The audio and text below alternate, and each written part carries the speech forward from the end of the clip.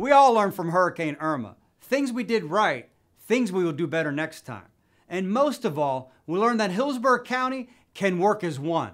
From the steadfast leadership of Governor Rick Scott and Attorney General Pam Bondi, our county got what we needed when we wanted it. Our armed forces, our law enforcement partners, banded together to serve and protect. Our Hillsborough County leaders from the Board of County Commissioners, the County Administrator Mike Merrill, never slept until we were clear of the threat. They are vigilant still as some of our residents deal with the flooding and the loss of homes and property.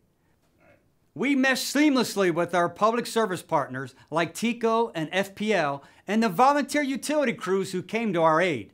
Words alone will never describe our gratitude. And to those restaurants and retailers who donated food and drink to our deputies, and to the citizens who sent drinks, notes of praise, and prayers our way, we say thank you.